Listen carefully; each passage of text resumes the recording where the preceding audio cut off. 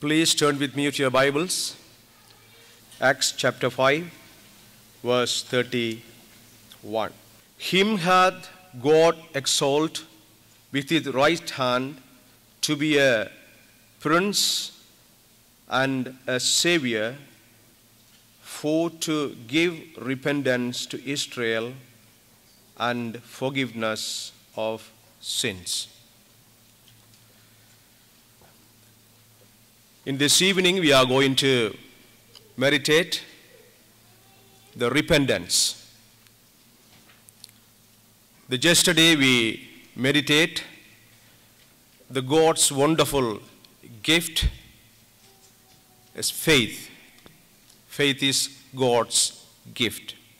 But today we are going to look the second gifts, the marvelous and wonderful gifts is God is given us. It is repentance.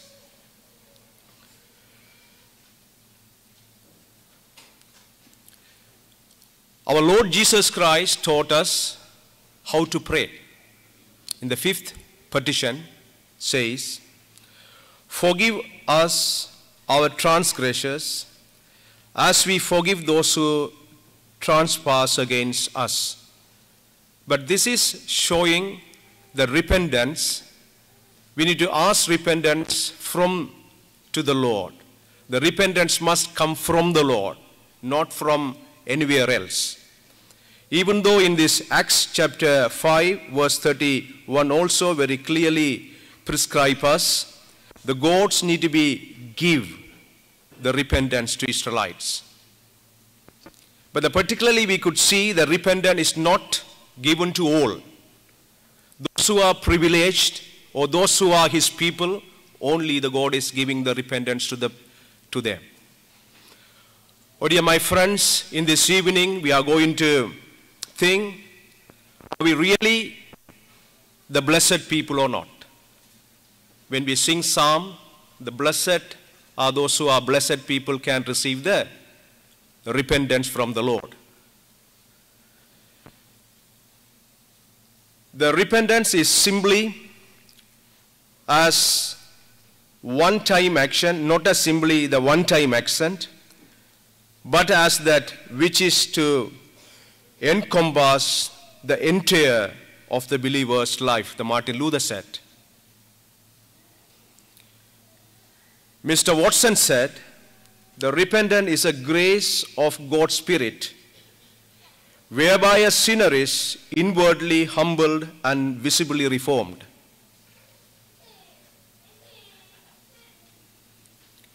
The repentance takes place not only when a sinner is converted to Christ, but every day of a believer's life in Christ. But that the Bible and the reformers are very clearly saying to us, the repentance is from the Lord, and the repentance is the gift for his people. My dear friends, if we are the privileged people, we will receive the repentance from the Lord.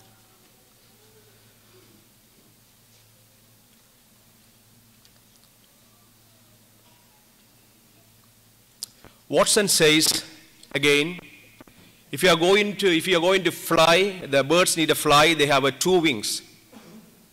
The birds cannot fly with the one wing. The two wings is repentance and faith. This is must have to fly to heaven. We've seen this yesterday, the faith. In this evening we are going to look on repentance. When God give us repentance, we could see, the people could see, outwardly the people could see some fruits in it. There is if God give us repentance, something the people could see in us. The mark of the repentance are, the first thing I would like to bring, the sight of sin. Or in our repentance, if God give us repentance, we could see our own inability. And open our eyes. When God is giving us the repentance, God will open our eyes to see our own inabilities. God's open our eyes to see our all transgression, all disobedience in us.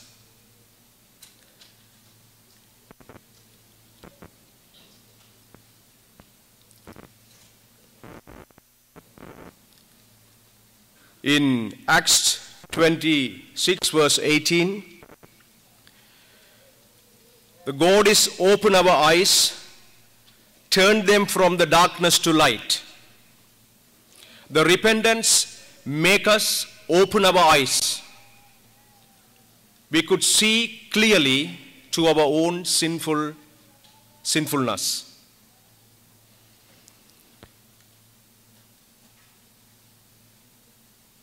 At some time, my dear friends, we could see others' sin very clearly. Easily we could find others' sin very clearly. It's very difficult to accept and see our own sinful natures. And if God is granted us repentance to us, it's a wonderful truth. We could see very clearly in our own natures. I would like to bring one example from the Old Testament. David, he sinned against,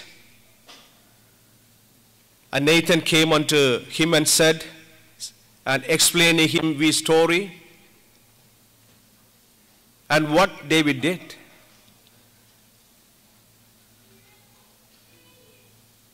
David very clearly seen the others' sin in his life, but he couldn't see what he done.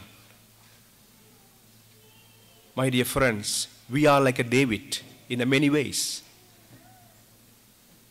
We know others' sin very clearly and very particularly, and we have failed to see the sin in us. The true repentance showing how bad we are. Not only David, the prodigal son. The prodigal son, he far away from the father's house, and at one point, his mind enlightened, clear understanding that how bad he is.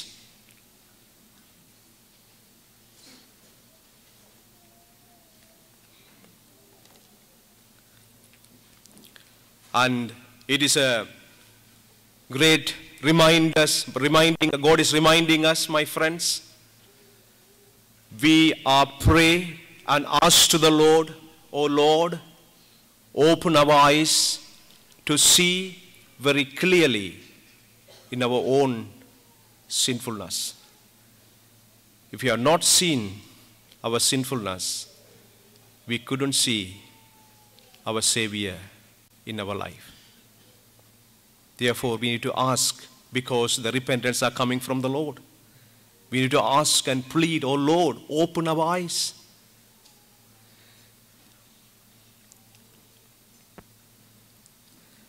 And second thing, in the sight of sin, we need to ask to the Lord to show, Lord, the all commandments are same. You know, we are giving some higher value to the some commandments, and we are giving a less value to the some commandments. Oh Lord, give us sight, open our eyes to see thy all commandments in the same way. Some people have a long sight in their vision. Some people have a long sight and some people have a short sight. That's not a good sight, isn't it? We need spectacles to see everything in a proper way. But some Christians' lives are like that. Some sins are short sight to us, and some sins are long sight to us. This is not a healthy vision. We need to ask to the Lord, Lord, give us, Lord, the right understanding to see thy commandments in a proper way.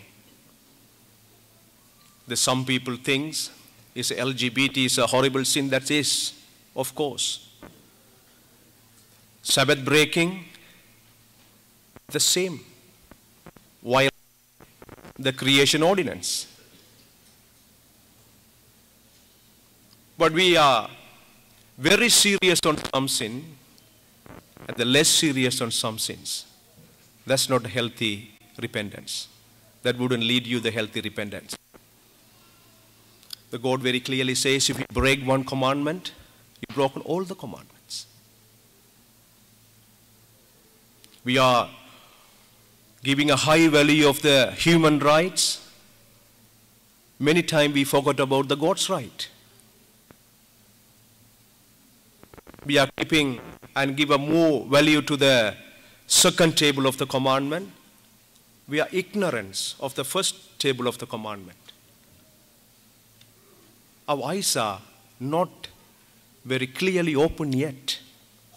We need to call and cry to the Lord, Lord, open our eyes.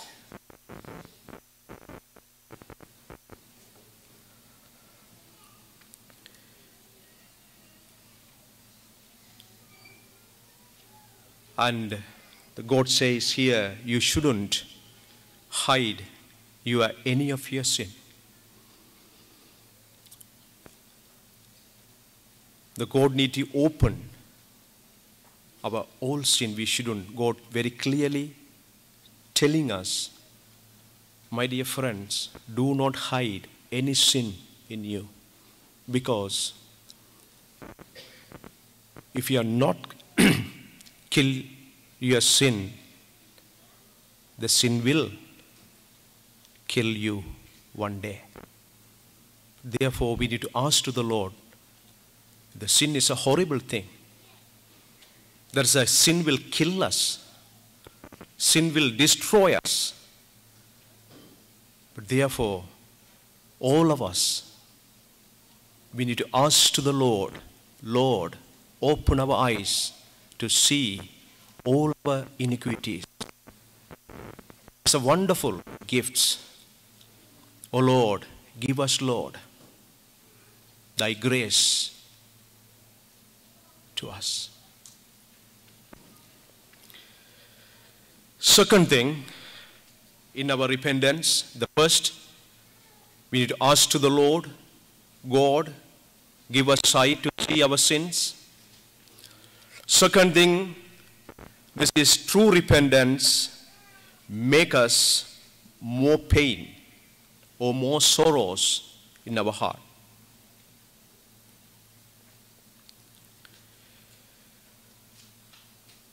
The sorrow means embitering of the soul, in the sense when we see our sins in us, our heart need to be very sorrowful before the Lord. It's a painful, should.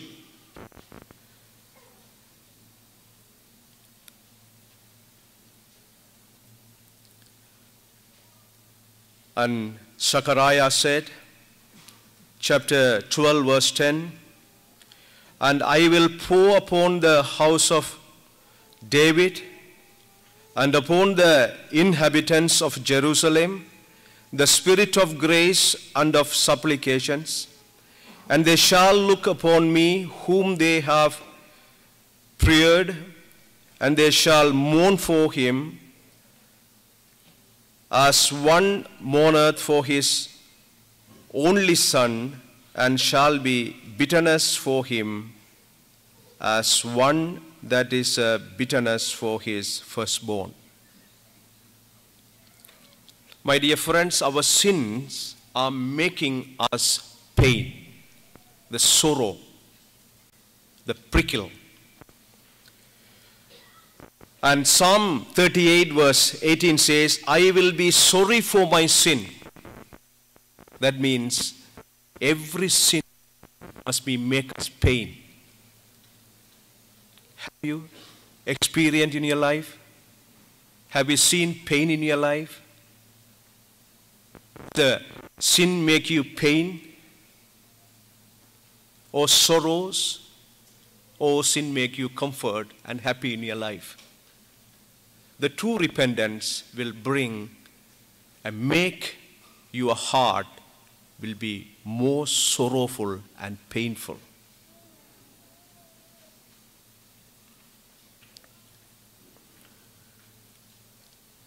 I would like to remember the apostle Peter. He was betrayed Jesus Christ, and Jesus Christ look at him. He sorrow in his heart and he wept.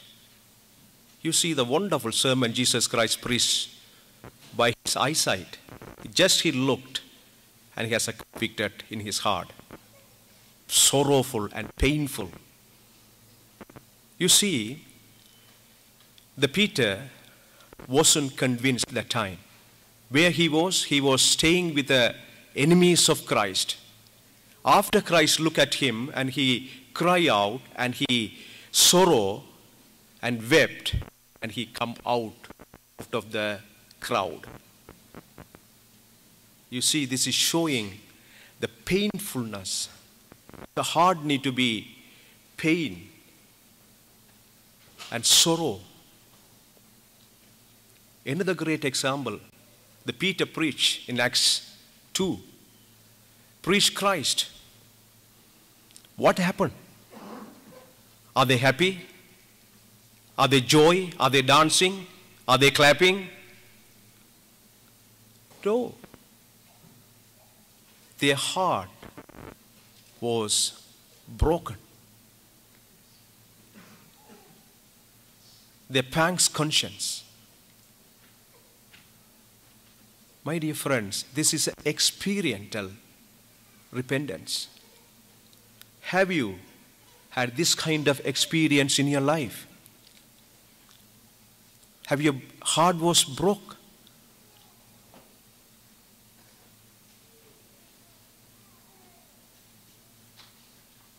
And Peter said, "Oh Lord, you love the broken heart." So what a comfort we have, us, my dear friends. Those who are broken heart here, those who are painful heart here, the God is telling, I am here, look unto me. The sin makes sorrow.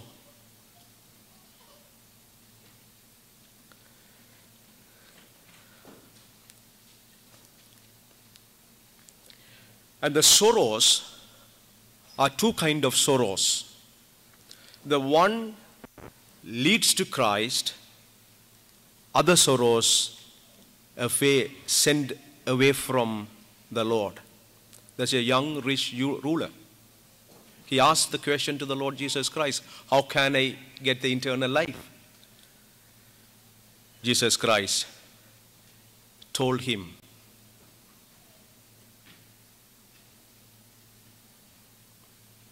the answer he wasn't expecting. He was very sorrowful and he went away from him.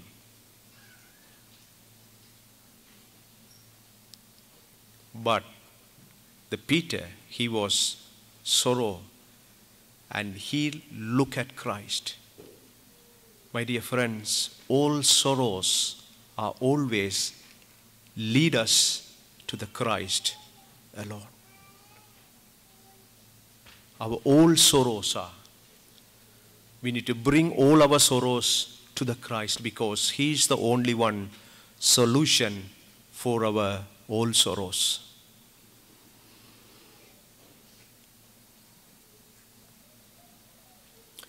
We've seen the gift of the repentance. It's coming from the Lord. The God need to open our hearts. He will open our hearts when we give us a repentance.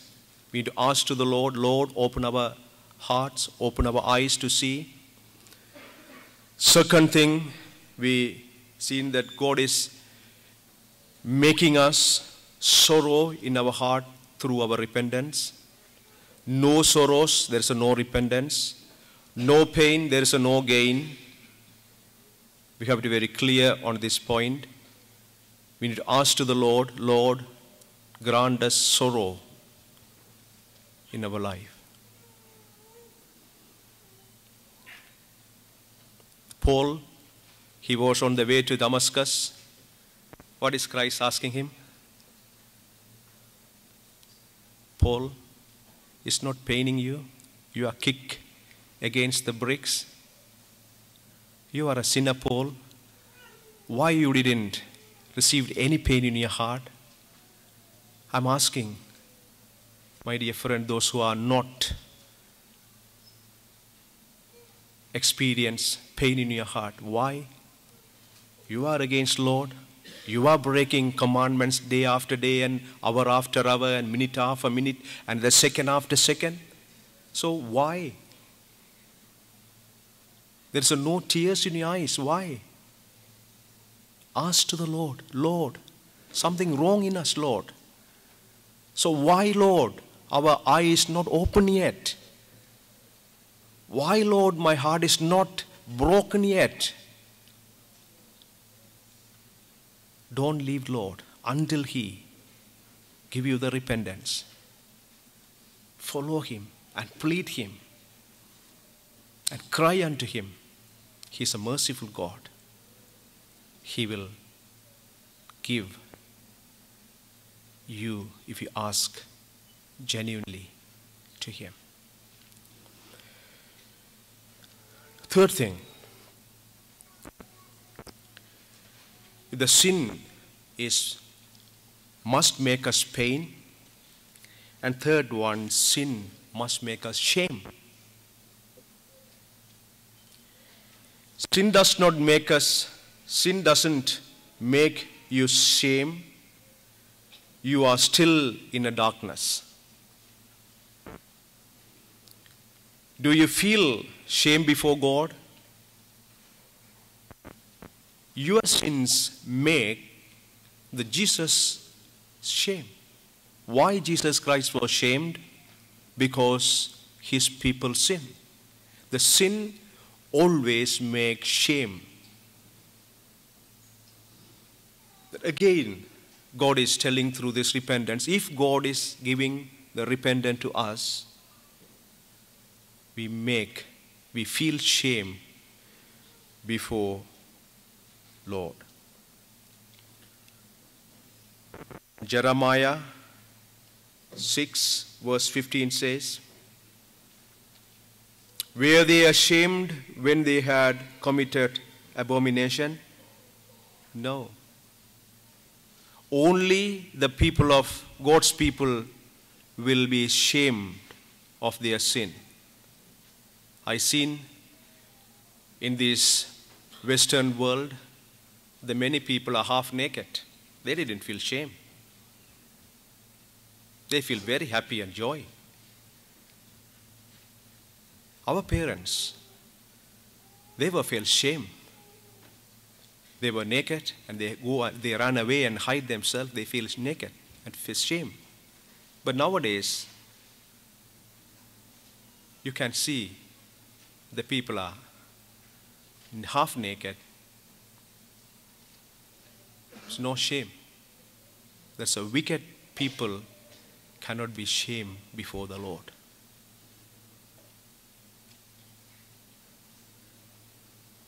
There's a Zechariah chapter 3, verse 5 says, the unjust knows no shame.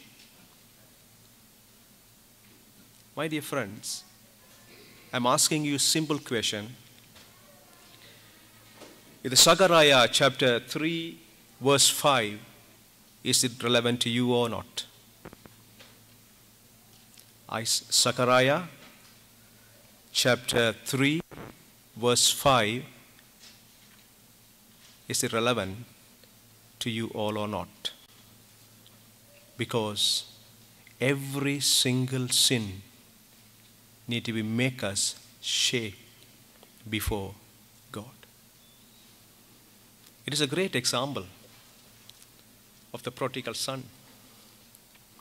He said, I'm not worthy to be a son again anymore. It's making him very shame what he did in his life. The Nathan told to David, thou art a man. What David said? Is David is looking for a sword to kill Nathan? No. Shut his mouth. The David's blood was boiled when he telling to see others sin. And now God said, you are the man. All the boiling bloods are harmed down. All the boiling bloods are harmed down. He feel shame before the Lord.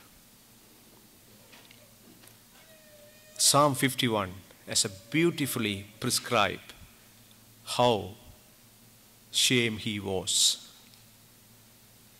My dear friends, every sin shall make us shame. Otherwise, we are not able to repent before the Lord.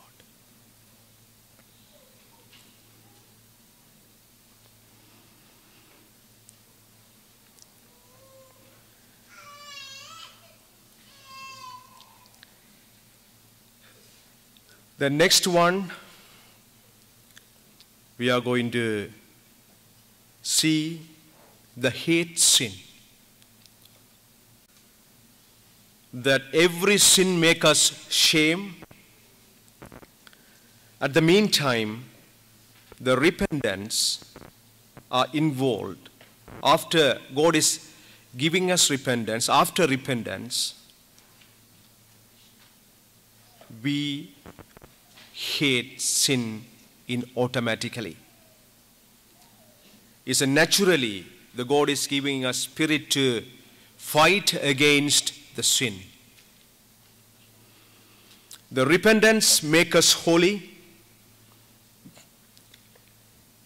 Hate sin is a healthy sanctification of the God's ways. I hate sin. He is holy, therefore we have to be holy as Him. My dear friends, we have to hate all our sins. Some people do have a favorite sin in their life. Everybody has some favorite sins. The God telling you, you have to hate all your favorite sins. All your sins, not most of them. Not 99% of sin, but 100% of the sin you have to hate. That's a healthy and beautiful things in our life. Are you ready to hate all of your sins? Are you willing to give all of your sins? And we have to hate the sin because of the spiritual reason. Sometimes we do hate the sin because of some other reasons. You know, there's some sins are making people embarrassed, or that what these people will think. You know, we are, for the many reasons, we are stopped sinning. Or this is not good for our health. This is not for our witness. You know, this is not good for our such a reason. No, we have to hate sin because Our Lord hates sin. For the spiritual reason, we have to hate sin, not for any other reasons. Then when we hate sin, our whole heart need to be work. The Bible says that the Judah, she was half-heartedly repent. The Bible is fully against the half-hearted, wholehearted. Always we need to repent from our old sin, the hate all sin, with the wholeheartedly hates. And my friends, we all sin. We have to hate all our sins. We have to hate for the spiritual reasons. We have to hate with the wholeheartedly. And we have to hate all time. Everywhere we are. Sometime we hate sin in the church. And when we are with the friends, we love sinning. At the home, we hate some sins. We love sins with our friends. Wherever we live, we change. And we change all the standards. But wherever we live, we have to hate sin. That's a great example. It's Joseph. There's nobody there in their home. He says, I am fear of the Lord. He is looking unto me. My dear friend, you see, he hates. He always hates sin wherever he lives. And me and you need to be same as Joseph. We fear God. His presence is everywhere. He is looking us all the time.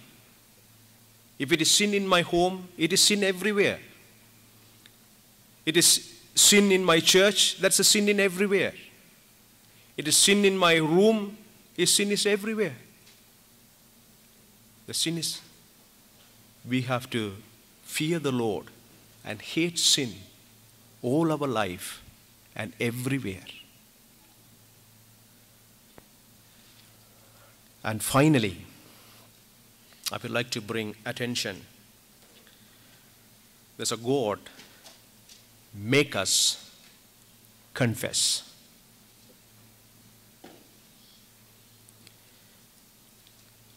The Christ, Jesus Christ, he confessed all our sin on behalf of us. Christ asks forgiveness for us. And the forgiveness and the confession is a very, very important to our life. And when we confess our sins before the Lord, there is something should be involved in our confessions. It's the first thing we have to acknowledge, I sinned before thee. There is a wonderful thing in our confession is we have to feel and make sure I am the reason for our own sin. Psalm 51 says, I am the reason. I am sin against thee. I did sin. David never blamed anyone else. David never blamed Bathsheba. He never blamed anyone. He says, Lord, I am the man. I did sin.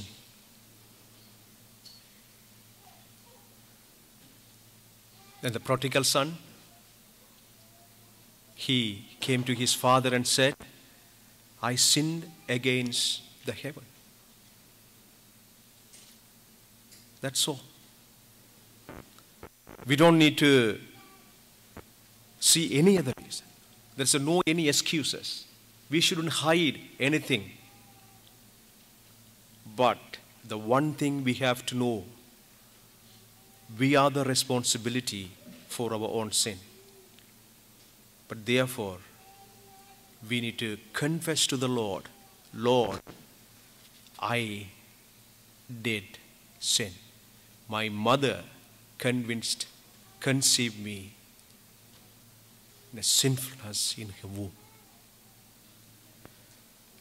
Then second thing, my dear friends, the confession must be voluntarily. We need to confess to the Lord. Nobody need to force us. No any other reasons. Voluntarily, willingly, we need to confess our sin to the Lord. Why? Because God will be very pleased to see your confession. In the Luke chapter 15 says, in heaven will be more rejoice when the one person repent from their sin. Young people, I'm telling you and challenging you, maybe your minister wouldn't happy to you confess your sin to the Lord. Maybe your parents wasn't happy that. But the one thing, the God is looking forward and very pleased to see your confession. He will be really glad to see your confession of sin. But therefore, we sinned, I sinned, and voluntarily we need to confess our sins to the Lord. Not to be ashamed to confess. There's no shameness to confess. It's a not confess is a shame, make you shame. David, he did sin. In 51 Psalm says, he write his confession of his repentance, the confession, and write it down and give it to the Asaph, the chief musician. You see how foolish I was. He's a courage man. Me and you can sin like a David. We can do more than David. But we can't repent like him. We need to ask to the Lord, oh Lord, give us, Lord, thy spirit to repent like a David. Ask. He never shame to confess. He never fear anyone to confess. Only he fear Lord. He confessed to the Lord voluntarily. Nobody is forcing him. Nathan not say, you have to ask forgiveness to the Lord. You are the man, that's all. He realized he need to confess to the Lord.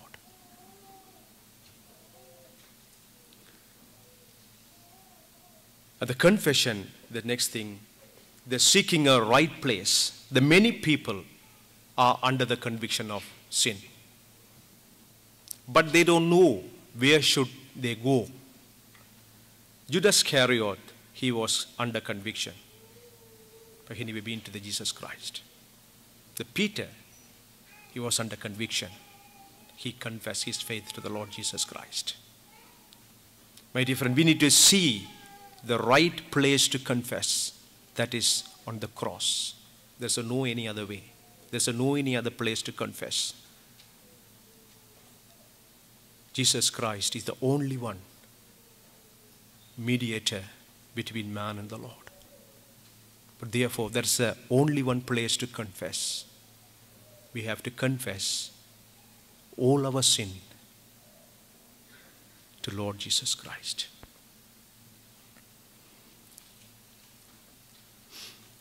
And another thing, when we are under the conviction, the God is open our eyes to see our own inabilities and sin, make us shame and hatred of sin.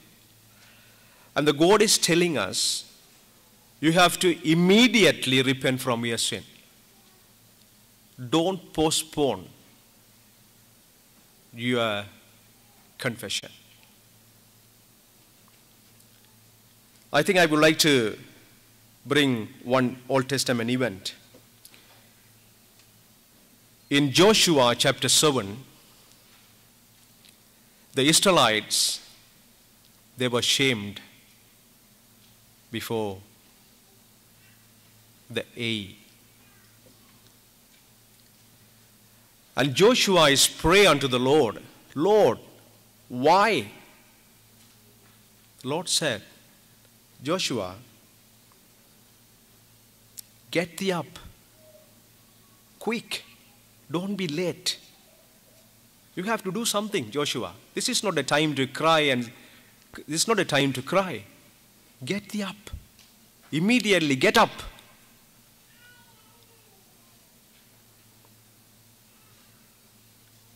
And again, Lord says, 7:12, therefore the children of Israel could not stand before their enemies, but turned their backs before their enemies, because they were accursed. Neither will I be with you anymore, except ye destroy the cursed from among you. What is Christ says here? What is Lord says here? Joshua, now I am with you. Without me, you can't repent.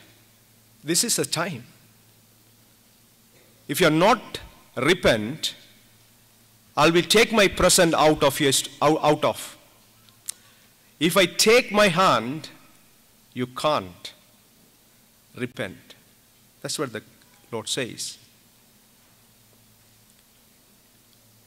I will be with you anymore. That means now I am with you. With my help, immediately confess and destroy your cursed among you. My dear friends, the God gave you the wonderful chance today to destroy your cursed thing. Get thee up. Don't say any excuse. Don't waste your time. Immediately get thee up and confess all your sin, because now I am with you. Shall we pray?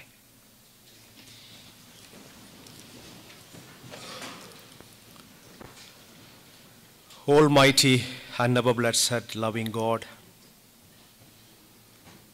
O Lord, we are humbly asking to send thy Spirit to our hearts and revive our hearts. Give us, Lord, true repentance in our life. O Lord, what a privilege to be repent unto thee. Give us thy Spirit to every one of us here. All of us need to repent from our old sins. Grant thy Spirit. Give us, Lord, courage to confess our old sin before thee. O Lord, we are remembering thou art hate sin all the time. But we are, Lord, love sin all the time. Break our hearts. Make us shame. Make us painful in our heart. O Lord, grant thy Spirit to repent from our old sin. We ask these things through our Lord and Savior Jesus Christ's name's sake.